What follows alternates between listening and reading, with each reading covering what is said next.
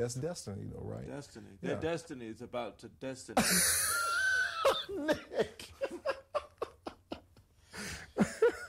So you think Tupac's destiny had come? Oh, absolutely. Absolutely. We all are born to die.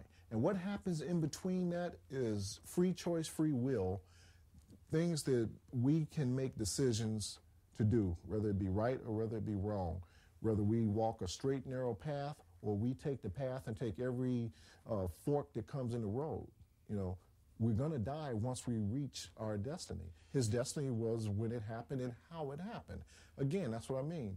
God said, before you were born, before I'd even written in my book, I knew everything that you would do. But don't you think the fact that Tupac was, violent and he was looking for trouble? Gang members every day go out there violent.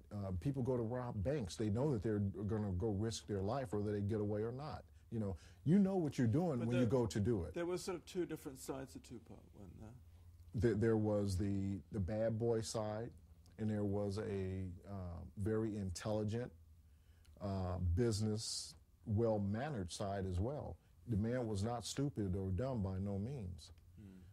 His mom told me what she used to do to Tupac when he used to get in trouble as a child, would make him read from cover to cover the New York Times in a corner, and he couldn't come out of that room or that corner until he was done with it. And I'm sure, quite sure, that helped him. It made him who he was as far as his awareness of politics and the things that weren't going as he saw that they should have been for his people, meaning the black race. This is Frank Alexander playing us a death threat that he says he received concerning Death Row Records.